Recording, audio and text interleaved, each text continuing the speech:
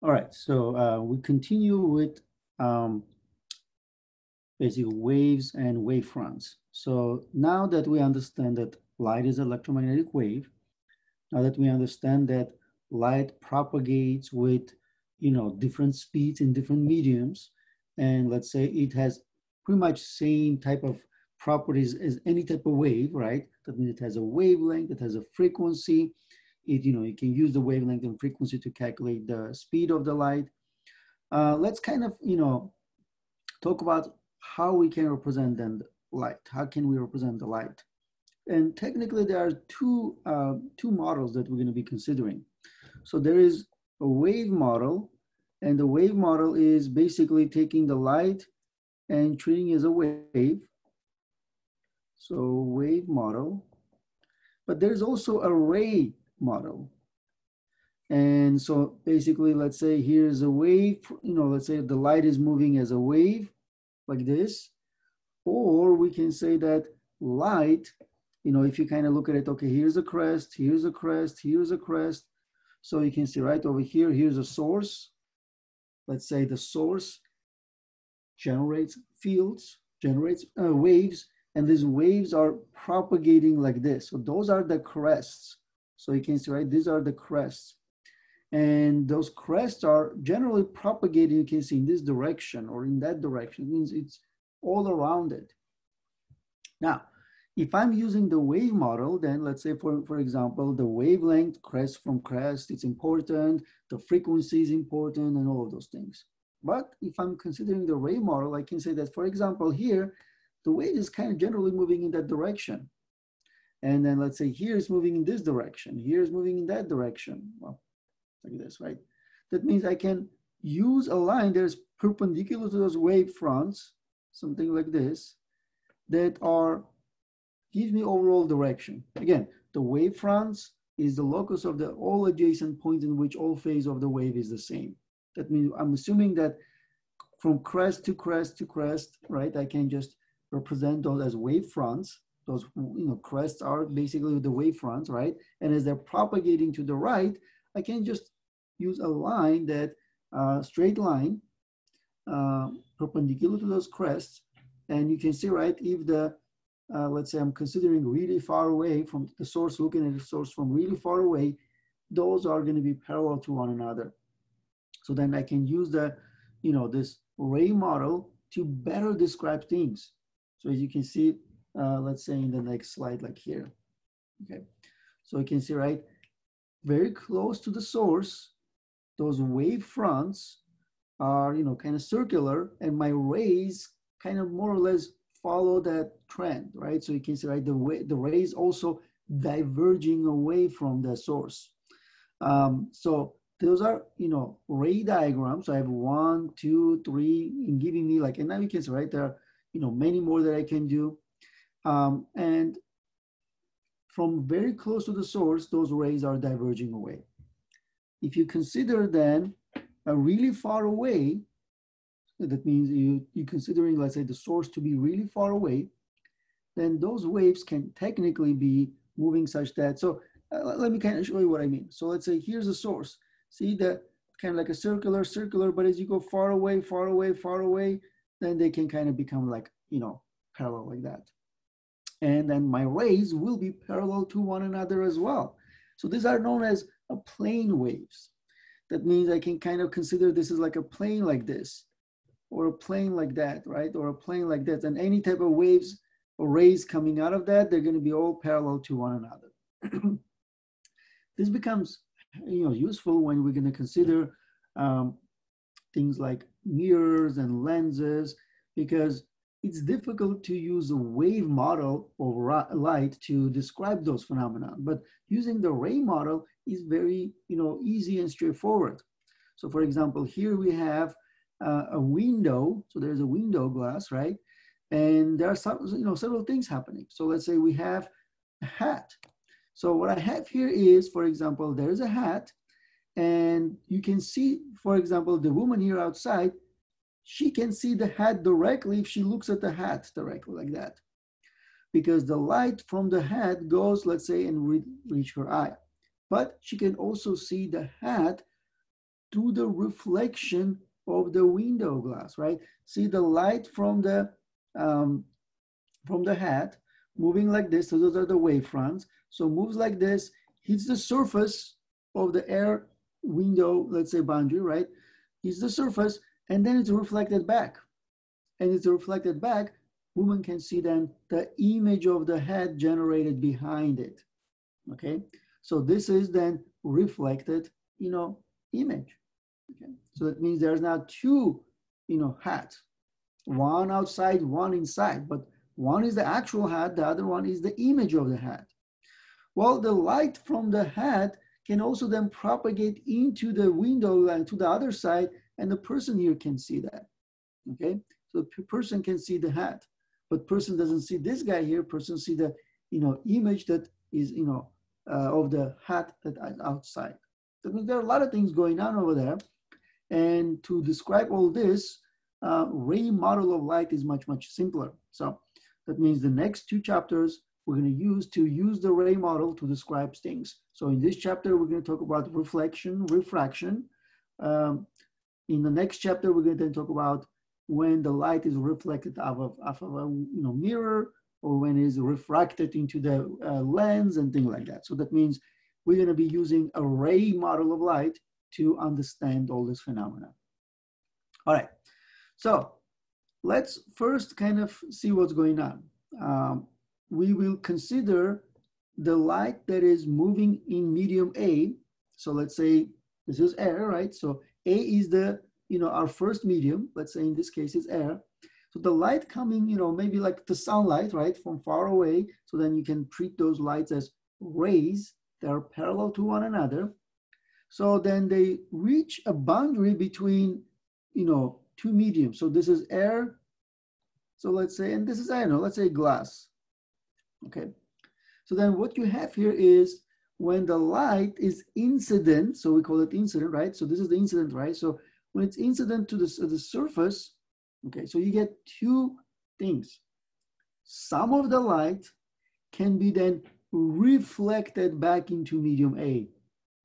Sometimes it could be the 100% of the light is reflected back. Sometimes maybe 20% reflected, and then 80% maybe refracted. Again, I'm just shooting some numbers, but the idea here is that there will always be a reflection. Is it going to be the entire light reflected or fraction of it reflected? But there will always be some reflection. Then some of the light will refract. Refract means that it transmitted to the other side. So then the light refracted to the other side will exhibit some very unique let's say properties that we're going to see. One thing you're going to see right now, you can see right now from the picture, is that it actually changes direction, right? So see, this is the incident, but instead of going like that, it actually goes like this. So there's a change in direction, but there's also another thing, which is changing speed. And you can see, right, those things is a little bit easier, especially changing direction, right?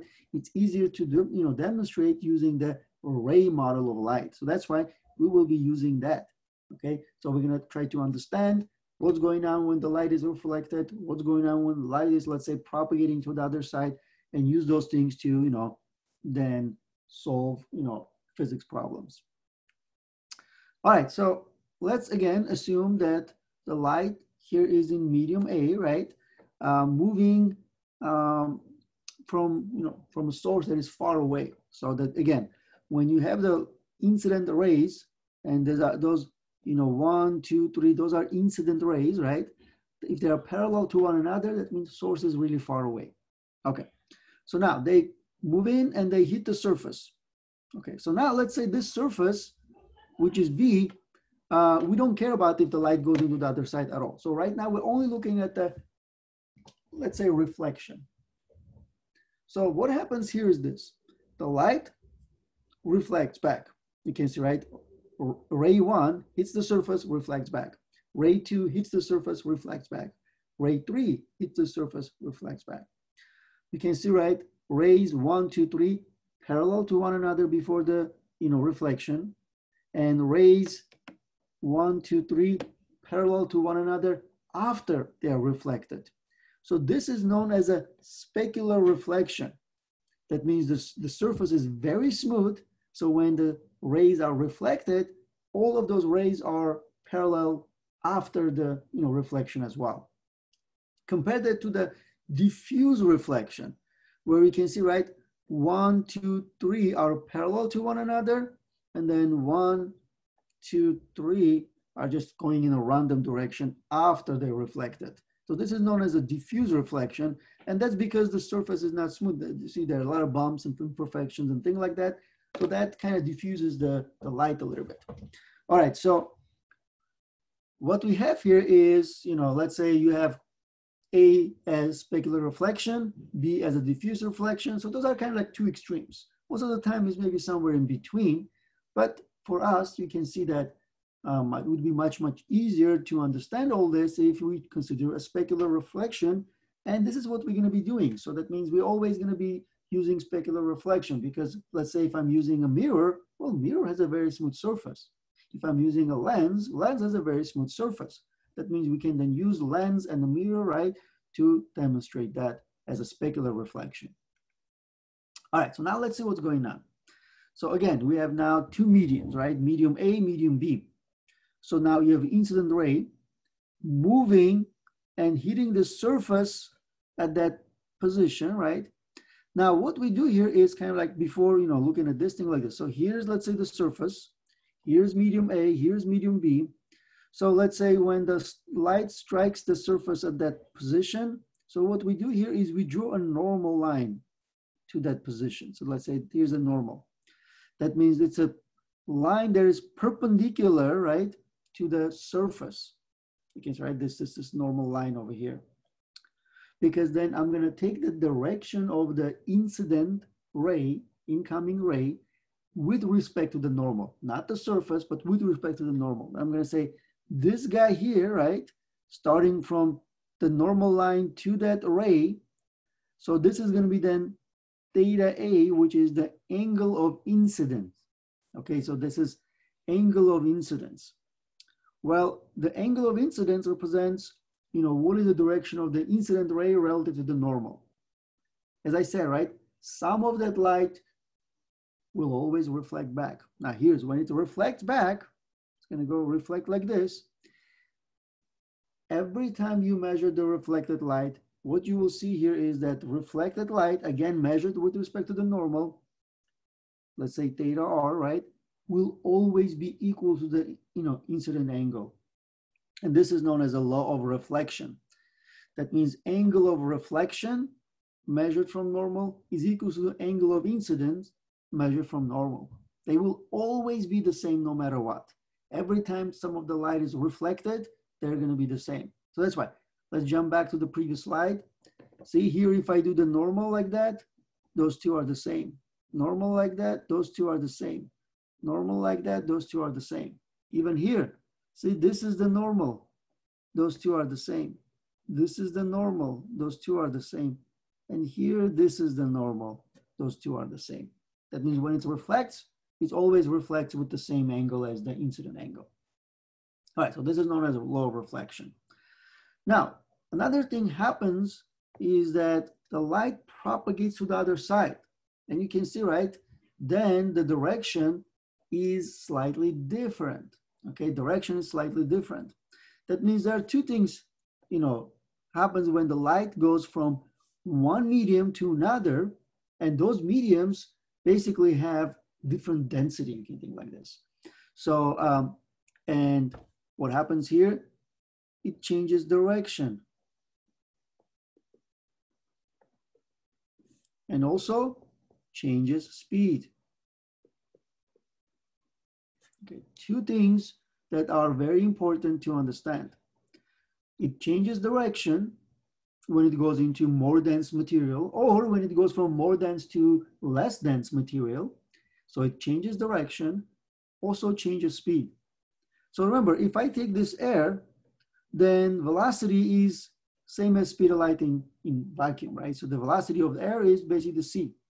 When it goes into the, let's say, medium B, and let's say, for example, this is glass, right? So this is velocity of air, so then the velocity of glass. Well, this is already will not be equals to c. It will not be equals to c. It's going to be less than c. It's going to slow down because it's more dense. So there are more collisions and things like that, more absorption, scattering, and let's say, re-emission. So the light will slow down. Plus it changes the direction, okay? Now, to understand kind of like how to incorporate these two, we can then, let's say, represent the direction of the refracted ray. Refracted means the propagated, right? Transmitted ray with respect to, again, the normal. So I can measure this theta B. You can see, right? This is theta B, and I can already see that theta B is not equals to theta A. That means you have those two things. So direction of B is not same as direction of A, and velocity of B is not equals to velocity of A if those mediums are different. All right.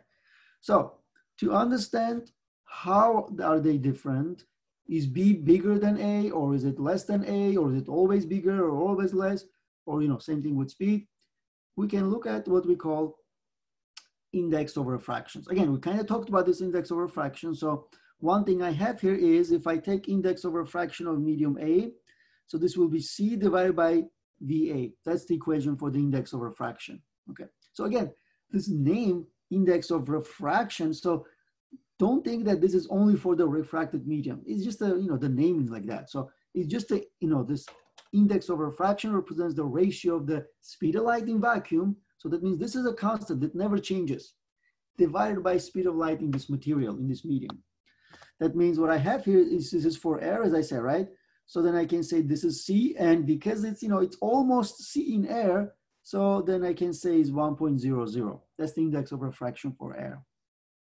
Then if I go to the medium B, and I say this is C over VB, then I'm gonna get a different number because VB is not equals to VA already. And since VA is equals to C, VB has to be less than C because, nothing can go faster than speed of light in vacuum. Now here's what I have. So if I'm calculating this, I'm gonna get 1.5 roughly. That's for glass. That means my index of refraction for medium B is 1.5. Then sometimes we can just easily use or simply use the index of refraction to represent type of medium. Because if I say NA is equals to 1 and NB is equals to 1.5, you right away know that medium A is air, medium B is glass. So when I, for example, have here, NA equals 1, NB is equals to, for example, 1.33, then this is air and this is water, because this is index of refraction for water, right? So I have a table where, some of those values you guys can see, but, more or less know the air, make sure you know the index of refraction for air, index of refraction for glass, and index of refraction for, let's say, water. So air is 1, glass is 1.5, and water is 1.33. Okay, so now here's then what we have. So we're gonna look at sort of like, let's say, what's going on with the light when it goes from, one for a medium with one index of refraction to medium with different index of refraction. Okay, so here we can see that the light bends toward the normal, but is this always the case? Does it, is the index of refraction, if you switch the index of refractions, right, going from more, dense to less dense, will that still be, deflecting toward the normal? All right, so we're gonna see this in the next few slides, and hopefully, you will understand what's going on to the light in terms of its direction, depending on the, the direction of the propagation, in terms of from lower index of refraction to a higher index of refraction, or from going, let's say, from high index of refraction to lower. So let's say if the light is incident like this, what will happen to this light?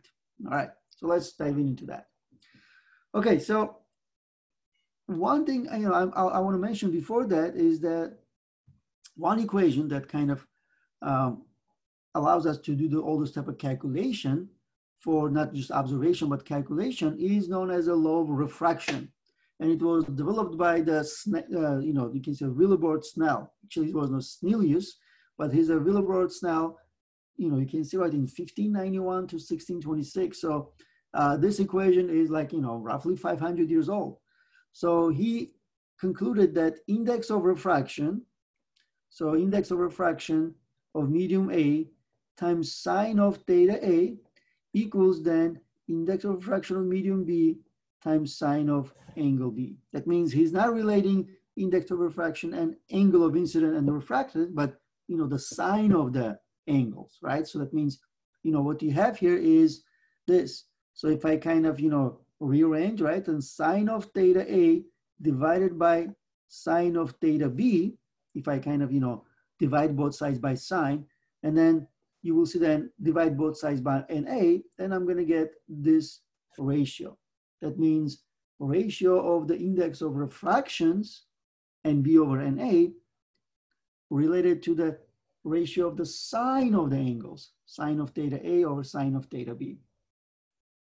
Here's one thing we can also talk about. Remember that index of refraction is equals to C over V.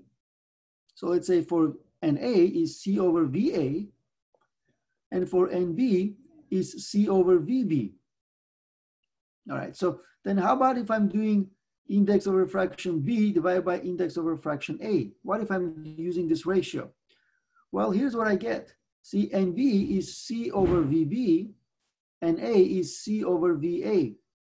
Well, C is going to cancel out, and this ratio of NB over NA gives me VA over VB. That means this ratio is equal to the ratio of the velocities, but NB over NA equals VA over VB. That means that I can come back and rewrite that, the sine of theta A over sine of theta B, which is equals to NB over NA, it's also equals to then VA over VB. Excuse me. That means the Snell's law can also be written in terms of those things. So if I then rearrange, I get, modified Snell's law equation of VB times sine of theta A equals VA times sine of theta B. All right, so they are equivalent, okay? Because, whatever I use this equation for and I use the other equation, I'm gonna get exactly the same answers. But the one is in terms of index of refraction, the other one in terms of velocities, right? So they still represent kind of like same thing. And obviously you can see, right, that this ratio can also be useful in some cases. All right, so let's see then what we can have. Let's call this case one. So case one is this. So we are going from NA, medium A, into medium B, but NA is less than NB. That means we're going from less dense to more dense, okay? And what we want to know, what will happen to the refracted light, okay? So one thing we get here is this. So this is that case one, where you go, or you can say NB is greater than A, it doesn't matter, right? So, and NA is less than NB, or NB is greater than A. So what we get is this. As the incident light is the surface, this is being the angle of incident, light will always refract such a way that angle that it makes with a normal, let's say this theta B, will always be less than theta A, would always be less than theta A. It means it will bend toward the normal. So you can write this is like original path. So it deviates from original path, it bends toward the normal. Also then what we get here is because index of refraction of B is greater than index of refraction of A, then velocity of B has to be less than velocity of A, okay? That means for case one, you basically get that. For the case where the medium B, taking the second medium, right? So medium B has a higher index of refraction than medium A or material A, then the light will bend toward the normal and it will slow down, okay? So that's why, you have then theta B, which is less than theta A, and VB, which is less than VA, okay? So you get that. All right, so what happens when it's other way around? So let's say a case where, let's say case two, where then NB is, less than NA. That means the medium A, right, now is more dense, okay? Medium A is now more dense. And that means, let's say, for example, it goes from glass to air or from glass to water, right? So what happens here is, so this is being, let's say, the original path, of the light. All right, so let me try to maybe like, here's the original path of the light. So if you then comparing the refracted angle, right, angle of refraction, to the incident angle, theta A, this time theta B is greater than theta A, all right? That means as light goes from higher index of refraction to lower index of refraction, it bends away, and it also speeds up, okay? So it's gonna then move faster than in medium A and bend away from the normal, okay? So this is case A. That will always, when the light goes from glass into air, it right away picks up the same speed as it had before, in vacuum. So it's gonna right away move at the speed of, all right, so then what is case 3? Well, case 3, if the light coming perpendicular to the surface or along that normal line. Well, in that case, theta A is 0. That means sine of theta A is 0. That means theta B is also 0. And what happens here is the light is incident and some will refract without changing direction, right? Without changing direction, and some will reflect it in a opposite direction. That means there is no change in direction. Okay, in this case, there is no change in direction for the light. Okay. Now, how about velocities? Does it mean velocities also are constant? No, of course not. You still go into a more dense medium or material, you're gonna slow down. That means if you still have to kind of look at it in terms of that. Remember, NB over NA is still equals to VA over VB. Even though thetas are 0, NB and NA are not 0, right? So then you can still use this to figure out what will happen to the velocities. If NB and NA are not the same, VA and VB cannot be the same as well, right? So you can see it like this. So let's say if you have VB, so VB is equals to, let's say, NA over NB times VA. So you can see, right? Only when NA and NB are the same, VB and VA will be the same. But every time they're different, you have a different speed. No deflection, right? But speed still changes. All right, so that's why you see something like this, or when you put your straw into the glass of water, you see similar thing, right? So the light seems like entering the glass, and then it seems like it's broken or something like that. Well, it's not broken. It's just the light changes direction, right? When then the light coming out from water. So let's say what you have here is what you see over there is the light that starts from water and comes out into the air. Remember, when it comes out into the air, it bends away from the normal. So you see the image is generated by that, let's say light, right? The light that bends away from the normal. So the image that you see is the one that actually generated, okay? Generated by that, let's say ruler. So here's one more way of looking at it. So think like this. So let's say that's the ruler, right, in water. See, let's say if you're looking at the bottom, right? So it comes in like this, and then see, this is the normal, right? So it bends away from the normal. Or, another one here like that, it bends away from the normal. But what you see here is, well, you see that you see this refracted light, right? So these are the refracted ones. You see those refracted lights. The image of this bottom of the ruler is generated for your eye by those refracted light.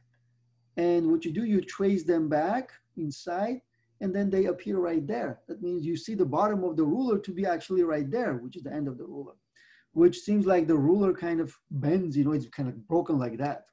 Okay, nothing wrong with the ruler, it's just the image that it generates for you because you're outside of water, right? See, if you're here, if you're looking from here, right, then what you see here is that nothing wrong with this, but this guy will be, let's say, different, okay? But, let's say you see kind of like two different things depending on which medium you are. All right, so this is the index of refraction for let's say some wavelength here, 589 nanometers, which is roughly a greenish yellowish color. So we have water, 1.33. Okay, so a lot of times we just use 1.33, but let's say C for ice is 1.3. So sometimes we just use 1.3 for water in general, and that's fine. But you know, if you specifically know it's water in liquid form, then you can just use 1.33 to be more accurate. Okay. So you can see, right, one thing we have here is you have like a, you know, glycerin, crown glass. So the glasses, I mean, like about 1.5 roughly. There are different type of, you know, acrylic glass and things like that, crown glass. So you might have slightly different values. Generally ranges from 1.5 to 1.55, let's say. Rock salt, quartz, diamond, and so on and so forth. That means depending on what we have here, right? So the index of refraction increasing means it's more and more dense material. Okay. Now the question here is this. Okay, so why does the light slow down when it goes to more medium, let's say dense medium? Well, okay, so think like this. So here's a wave, and let's say this is the wavelength. So let's say this is the original wave. And let's say this is air or vacuum. For us, is the same, right? And let's say here's the coming here, and then there's a medium surface between two mediums. So this is A, this is B. That means the light that is propagating like this hits surface. That means it's going to go to the other side. So now, if NB is greater than NA, for example, then the light that goes to the other side has this shape. You guys see the difference? The wavelengths are different. That means the wavelength here, lambda n, let's say, right, is different. It's shorter. And this happens if the NB is greater than NA. And it will be other around. So let's say if the light comes like this from here and then goes to the other side, then it will pick up and be a greater, you know, a wavelength. That means the wavelength of the light changes as it goes from one medium to another. And one thing I can do, then I can calculate this wavelength by taking then the wavelength in vacuum divided by the index of refraction. So that you can calculate, right? So let's say you have a light that is 500 nanometers. What will be 500 nanometers, right? So this is 500 nanometers in vacuum. So what will be this if it enters, let's say, you know, a glass, which has a, you know, 1.5, right, index of refraction. So then if I have that, for example, 500 divided by 1.5, then we get 333 nanometers. That means the wavelength decreases. Now, can we see this wavelength? 333 nanometers, 333. We cannot, remember. So this is actually below our, you know, visible range. But obviously we can see things inside the glass, right? So if you put something inside the glass, in a glass of water or something like that, right, we can still see the colors and everything. So how come is that? Well, because frequency doesn't change. So the frequency of a wave does not change when passing from one material to another. And our eyes interpret frequency, not the wavelength, to generate the colors. So for us, if the frequency doesn't change, whatever frequency of 500 nanometer has in vacuum is the same thing in glass, same thing in water. So that's why we can see it. Same, you know, you take an object which is blue, in air it's blue, you put it in water, do you see it as red? Of course not. You still see it as blue because it's the same color, you know, because of the same frequency.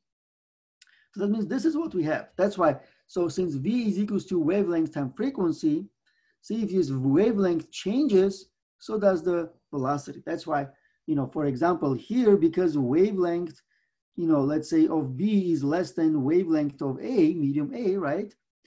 That's why velocity of B is less than velocity of A because of the wavelength change. Okay, so that's kind of what we end up understanding, hopefully, in terms of this. All right, so we're ready to do some examples. So what we have here is the vitreous humor, which is a transparent gelatinous fluid that fills most of the eyeball, has an index of refraction of 1.34. Visible light ranges in wavelength from 380 nanometers violet to 750 nanometers red as measured in air. This light travels through the vitreous humor and strikes the rods and cones at the surface of the retina. What are the ranges of wavelength, frequency, and the speed of light just as it approaches the retina within vitreous humor?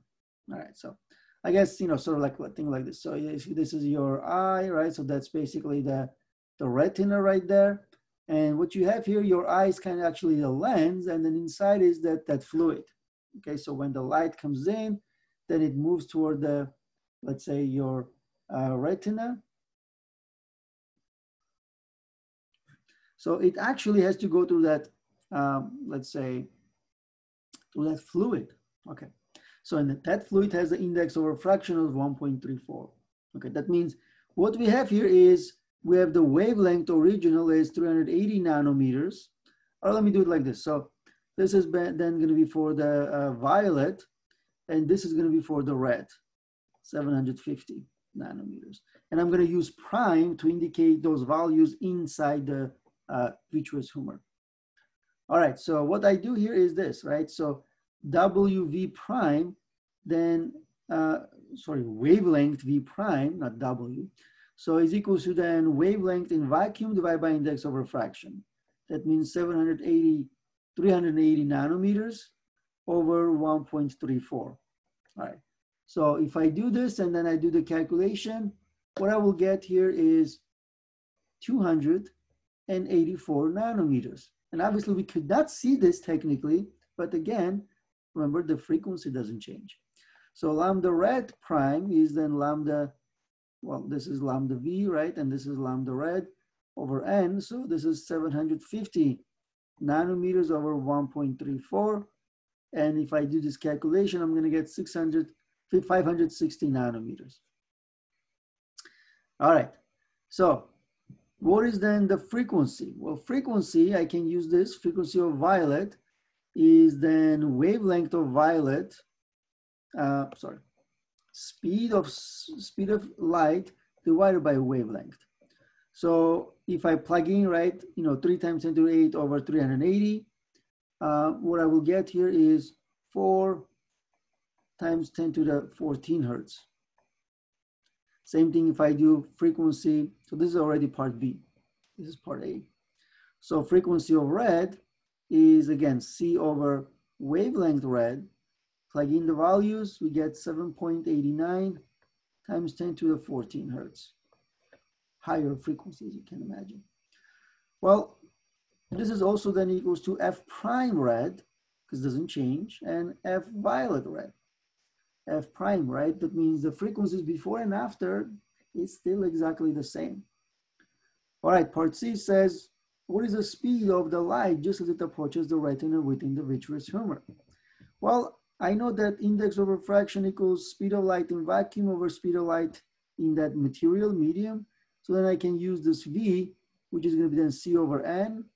That means 3 times 10 to the 8 divided by 1.34. Then I can calculate what is the velocity. And it is 2.24 times 10 to the 8 meter per second. That means the velocity of the light is less in the vitreous humor than in vacuum. But it's very fast still, but you can see, right, it's a big drop, okay? All right, so now what I have here is then another example. It says a light traveling in air is incident on the surface of a block of plastic at an angle of 62.7 degrees to the normal. And it's bent, so it makes 48.1 angle with a normal in the plastic. Find the speed of light in plastic. All right, so what I'm given is theta A, 62.7 degrees, theta B, 48.1 degrees, and I'm given that medium A is air, that means NA is 1, and I want to find VB, and I know that VA is equals to also C. Those are the information I'm given. All right, so you can do like a rough picture. So here's a picture. So the light is incident like this. So then this is 62.7. Then because we know that the medium A is air and medium B, we don't know what it is, but it has to be more dense because light, as it enters, right, refracts, has a smaller angle of, refraction. That means here's then this is theta B, which is 48.1, as you can see, right? Now, one thing I can do here is, I know then, let's say for this VB, I can solve for VB in terms of then C over N, like in the previous example. So all I have to do here is to find this NB, then I can, plug it into this equation. And I can do that because Snell's law, NA sine of theta A equals NB sine of theta B. I can use this equation to solve for NB, which is NA sine of theta A over sine of theta B. So it's 1 times sine of 62.7 over sine of 48.1. We calculate index of refraction of this medium to be 1.194. Then I can come back here and say, all right, so 3 times 10 to the 8 meter per second divided by 1.194, and I will get 2.51 times 10 to the 8 meter per second. And that's going to be then the velocity of the light in this medium, which is a plastic. So the plastic has roughly that index of refraction. Alternatively, we can do this equation, modified equation of the Snell's law to use this, remember? So VB sine of theta A equals VA sine of theta B. Remember, I can use this equation because I know VA is C sine of theta B. Then I could have just calculated VB from here, right? C times sine of theta B over sine of theta A, and we would have the same value. So either one is a right approach to solve for this. Maybe this one is a little bit easier, second one, but sometimes problems ask you two things. So let's say maybe ask you for find index of refraction as well. So you might as well would have gone, let's say, the first method. But second method is equally correct. All right. Here's then another example where we have, let's say, a layer of water covers a slab of material X in a beaker. So a ray of light traveling upward follows the path indicated. Using the information on the figure, find the index of refraction of material X and then the angle the light makes with the normal. All right, so we're gonna have to solve this problem in a minute.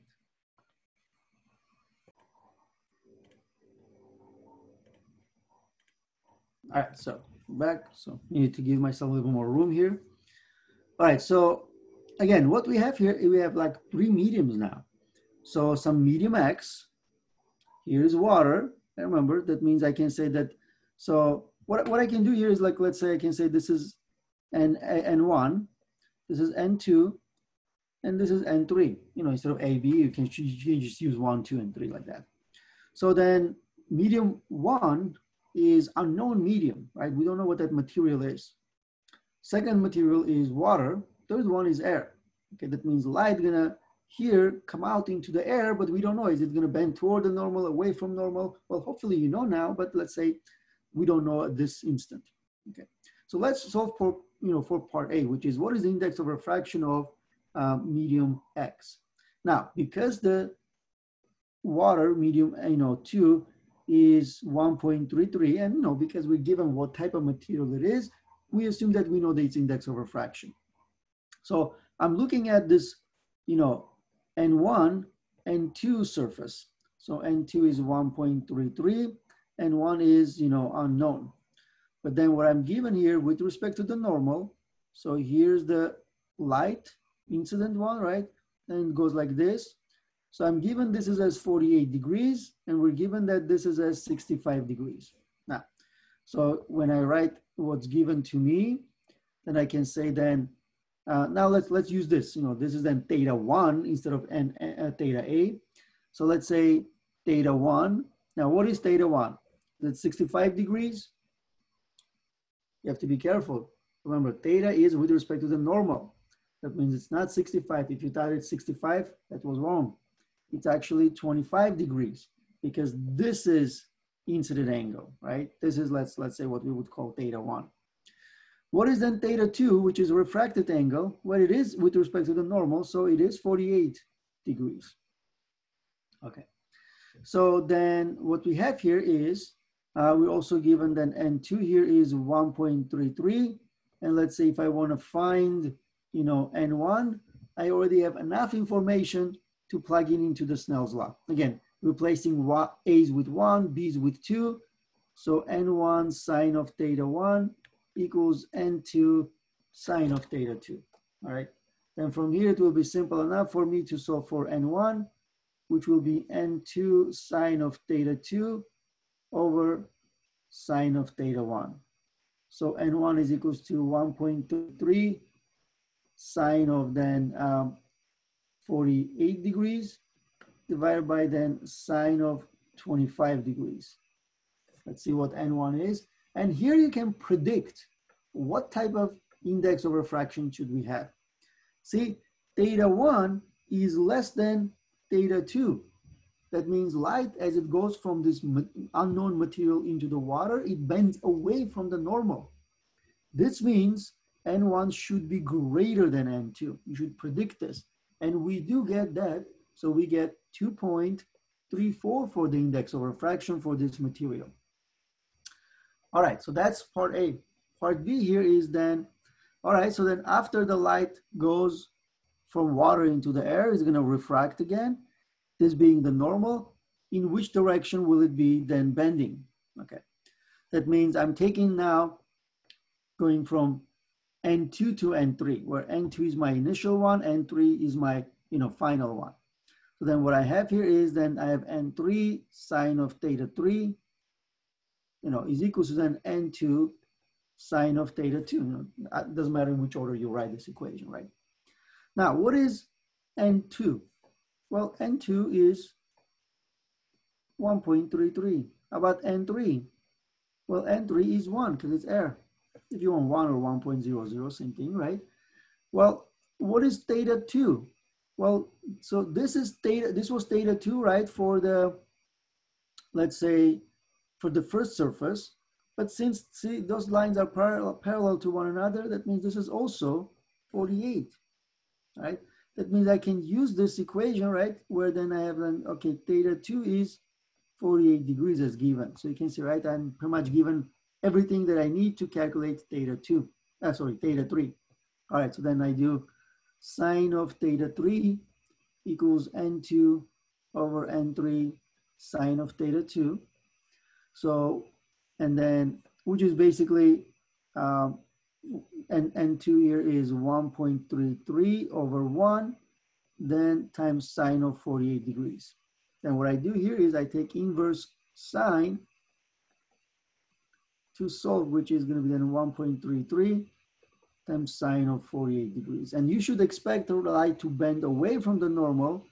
So then theta 3 should be greater than theta 2. And we end up getting that because this guy here is 82 degrees because it bends away from the normal. All right, so hopefully you guys able to see all of this going on in this, you know, let's say with the Snell's law, with this index of refraction, how it allows you to be able to calculate, right, all of these things. Let's now go into a special case for the this type of interaction. This happens only if you're considering, remember this case 2, where NB is less than NA. That means we go from more dense to less dense, higher index of refraction to lower index of refraction. Only in this case it will work. The idea here is this, so let me kind of do it here. See, let's say, here's your incident. This is your theta A, then this will be theta B. Remember, because it will bend away from the normal, and theta B is always greater than theta A. That's, you know, the idea for this type of thing. Now, if I continue increasing this, I'm going to increase theta B. And then at some specific theta A, let me use different source, some specific theta A, the theta B will bend so much that it will be parallel to the surface. That means it will be perpendicular to the surface. So then we call this critical theta, critical angle. That means what I have here is, you can say right here is ray 3. Ray 3 is the critical angle because ray, coming out, the refracted is perpendicular to the normal. Now, what happens if I increase my incident angle more than critical angle? Then all the light is reflected back. That's why it's known as a total internal reflection. Everything is reflected back. Again, it only happens when you are going from more thans to less thans. That means this NB less than NA is the requirement for that.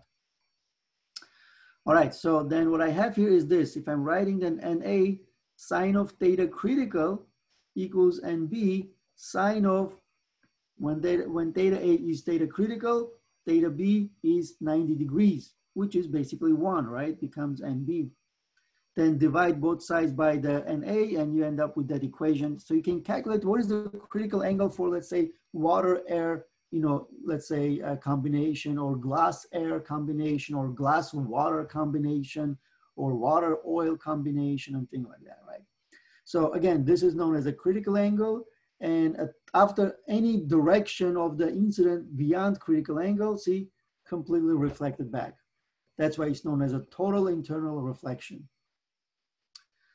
All right, so let's look at an example to understand this total internal reflection. So the critical angle for the total internal reflection at the liquid-air interface is 42.5 degrees. If a ray of light traveling in the liquid has an angle of incident at the interface of 35 degrees, what angle does the refracted ray in air make with the normal? Right.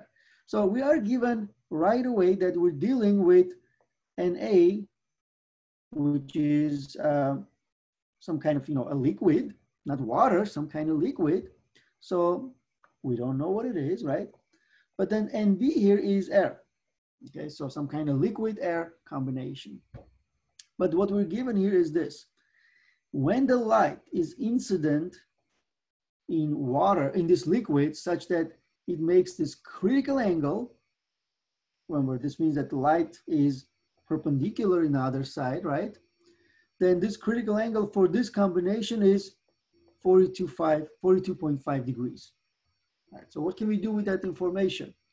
Well, I can use the equation in the previous slide, where then sine of theta critical equals then, NB over NA, right? I can use that to calculate it. All right, so I can use it to calculate it. Okay. That means I can calculate NA, which is then going to be NB over sine of theta critical. NB is 1, then sine of 42.5 degrees. Then what I will get for the index of refraction for this liquid is 1.48. All right, 1.48 for this liquid. All right, now that's one important information that I have. Then for part A, I'm told, okay, so then let's have another light in this medium A, which is now has index of refraction 1.48, and it's going out into the air. Now let's say that this light, instead of critical angle, has 35 degrees, well below critical, so light will refract into the air. What will be that refracted angle? Now it's simple, that because I can do NA sine theta A equals NB sine of theta B, and so forth theta B. Since sine of theta B here is equals to NA over NB sine of theta A, and then use the inverse sign.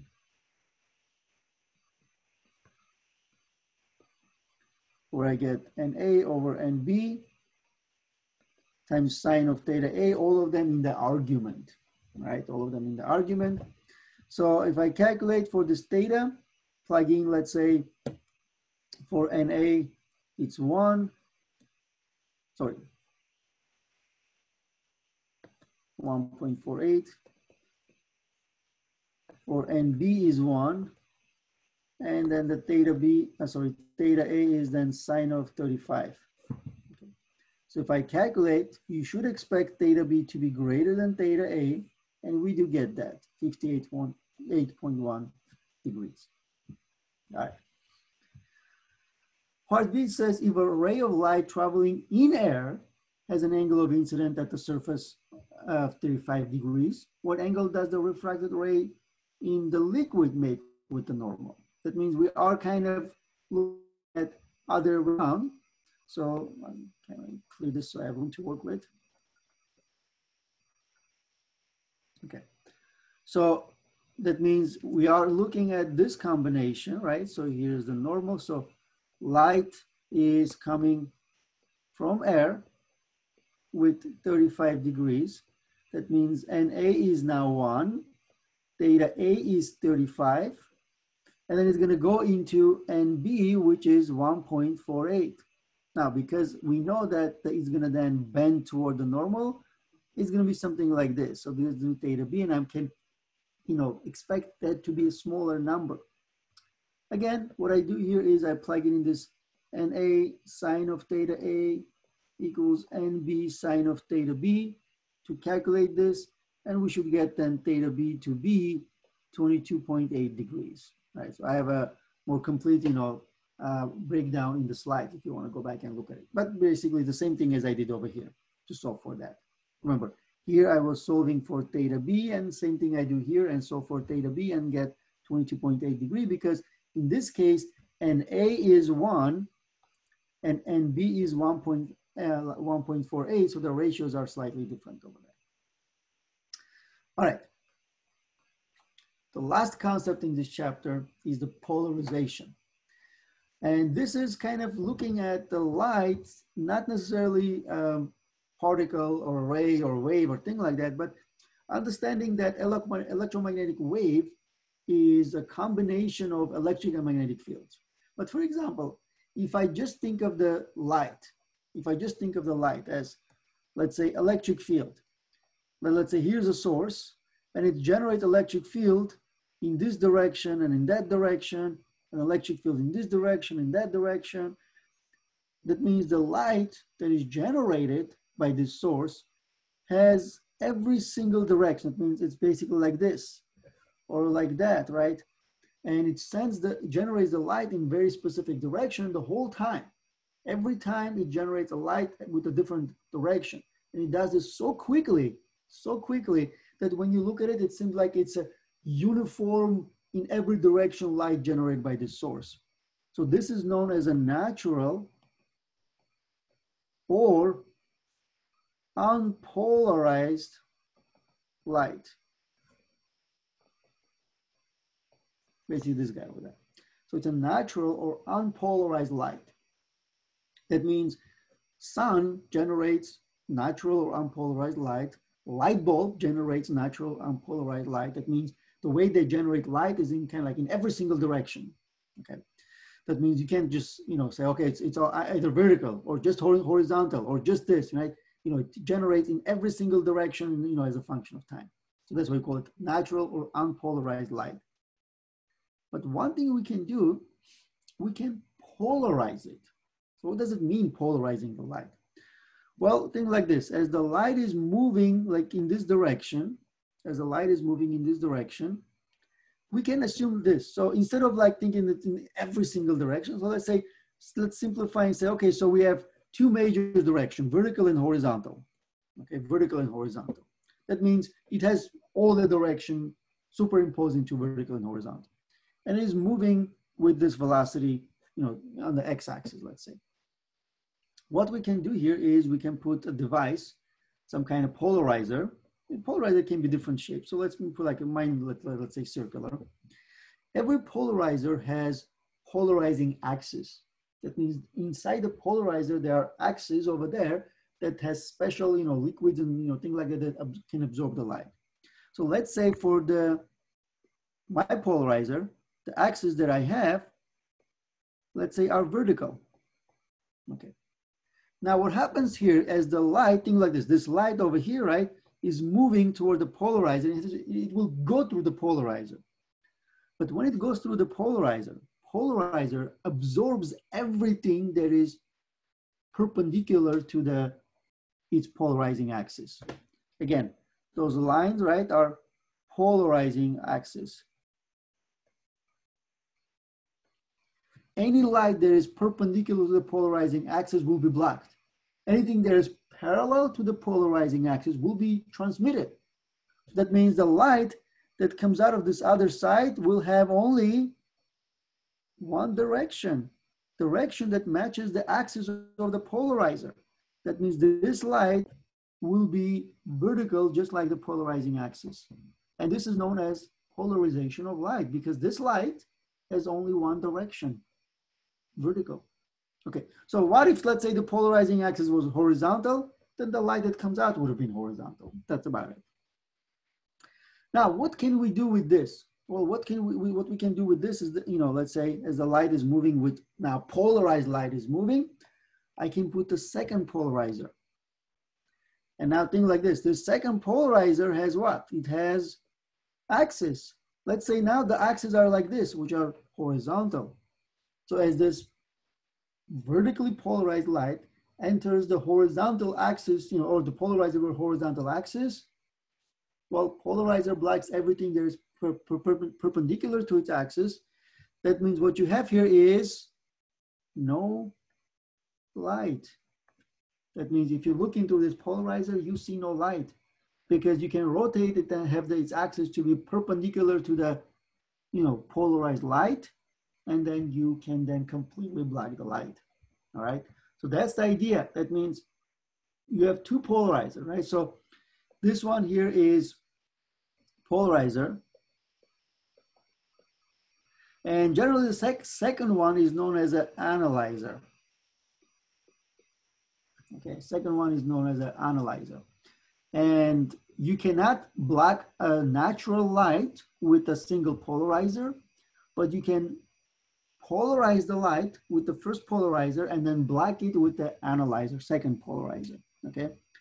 Now what happens here is then, we're gonna talk about, let's say, when you have the light going through the polarizing, let's say when it goes to the polarizer, so let's see.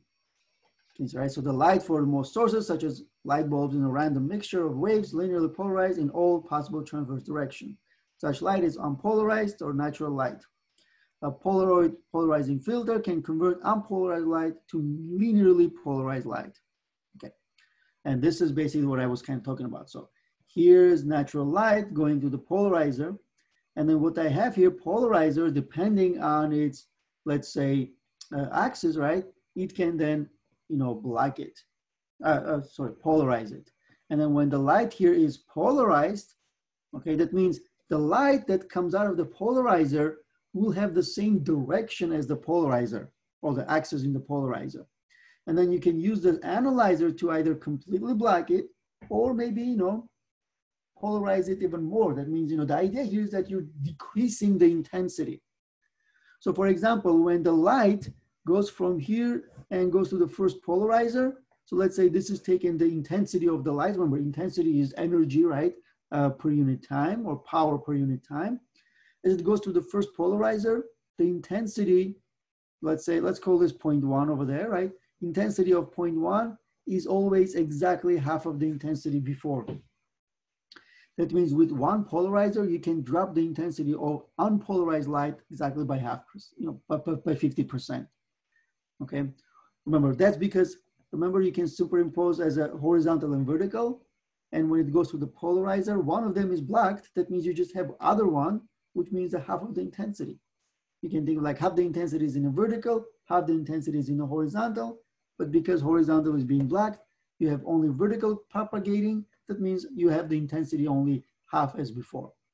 Okay, so then how about here at 0.3, which is when it goes through the analyzer? Well, think like that. You can either completely block it and have 0.2 over there, right? So 0.2 have 0 intensity. That means, if the direction of the polarizing analyzer axis is perpendicular to the polarized light, you can completely block it. But you can also have it where it's a little bit, at an angle. So for example, if you have a electric field, you know, or the light, vertical light moving, and you have then a polarizer that when the light goes through the polarizer, so this is the light going through the polarizer, you know, instead of things like this, instead of having axis that is, you know, like this, which is perpendicular to the, you know, polarized vertical light, which will completely block the light. So let's say instead of that, the axes are like this. That means there is this little bit of, right, you can see, right, there's an angle phi, which is between the vertical, you know, polarized light and then the axis of the polarizer.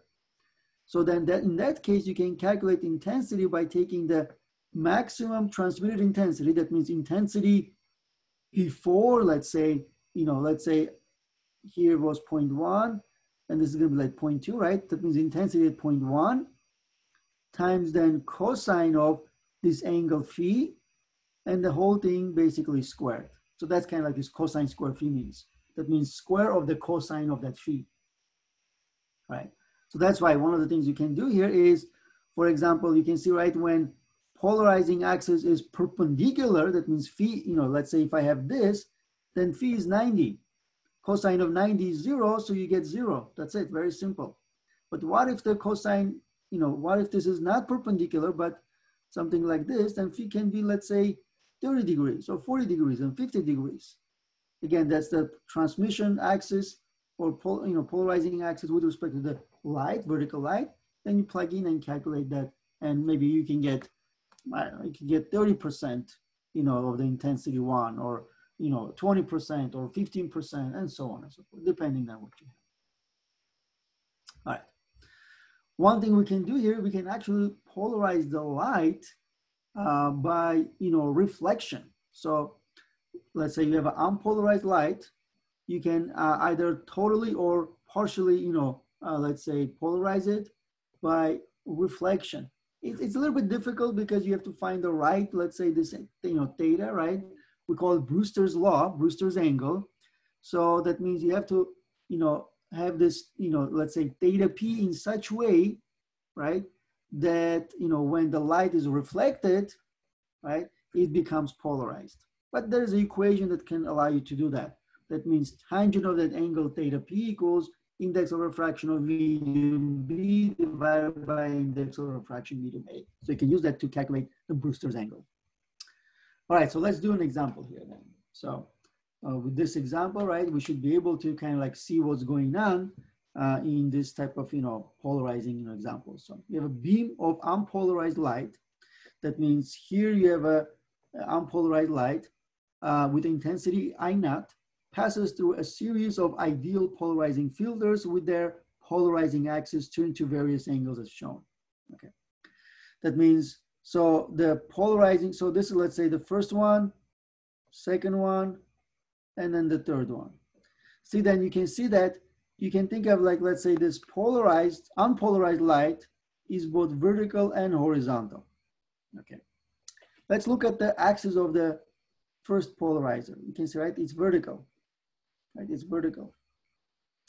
That means it says, what is the intensity in terms of I naught, right, original intensity at points A, B, and C. Okay, now let's look at it. So as light goes through here, see this unpolarized because it has X and Y. As it goes to the first polarizer, what will happen? Well, the horizontal will be black and you will only have then the vertical. And intensity at point A is then always exactly half of intensity that was before. So that was, you know, unpolarized light. So you have, you know, I guess you can write as 0.5 I naught. Okay. Now, as the light goes like this, so let me use a different color for the, actually the light. So let's use red. So think like this. So this is the, you know, the light, right? So now light is like this. That means when it enters this polarizer, or, you know, analyzer, I guess, see, it is vertical.